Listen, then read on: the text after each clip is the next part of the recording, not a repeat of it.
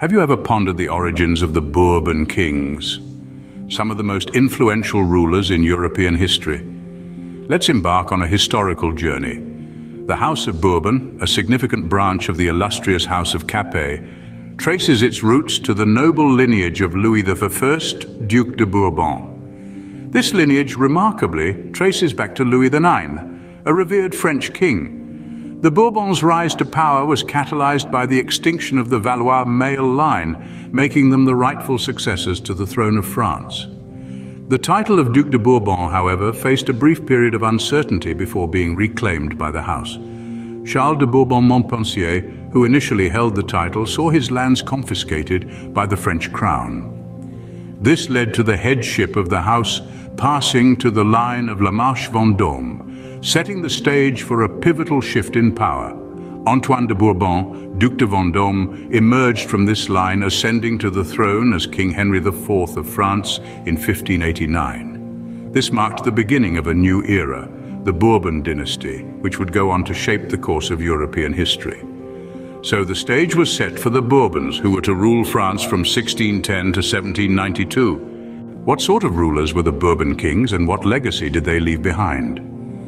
The Bourbon kings, spanning from 1610 to 1792, were a formidable force, with Louis XIV, the Sun King, shining the brightest among them. Known for his absolute monarchy and his belief in the divine right of kings, Louis XIV was a king who redefined the concept of royalty.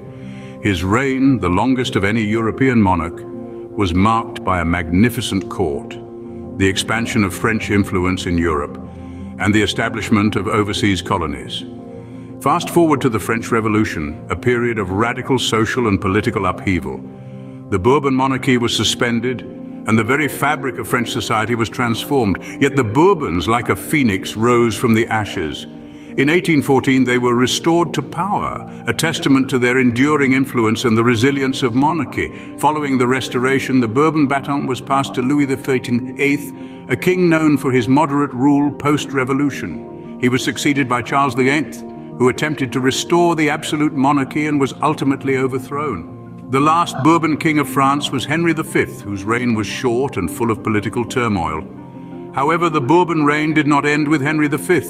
The House of Orleans, a cadet branch of the Bourbons, came to power in 1830. This transition marked a shift from a traditional monarchy to a more constitutional form of governance, reflecting the changing tides of the time. The Bourbon kings were not just rulers, they were architects of history, molding France into a powerful nation, influencing European politics and leaving a legacy that transcended generations. Their reign was a complex tapestry of absolute power, revolution, restoration, and reform. Thus, the Bourbons shaped the course of French and European history, leaving an indelible mark. But did you know the influence of the Bourbon kings extended far beyond the borders of France? Indeed, the tendrils of Bourbon rule reached even to the sun-drenched lands of Spain and Italy.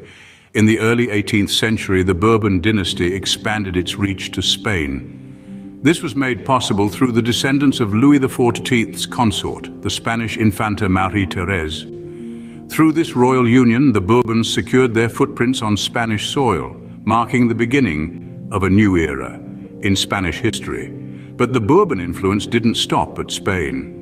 The Infante Don Carlos, the future Charles III of Spain, played a pivotal role in establishing Bourbon fortunes in Italy. His strategic maneuvers and political acumen not only bolstered the Bourbon rule in Spain, but also laid the groundwork for their dominance in Italy.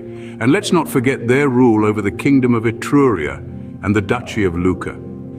These territories, nestled in the heart of Italy, found themselves under the rule of the Bourbon kings, further extending their influence across Europe. The Bourbon kings, therefore, were not just the rulers of France. They were a dynasty that left its mark on Europe, shaping the course of history across the continent.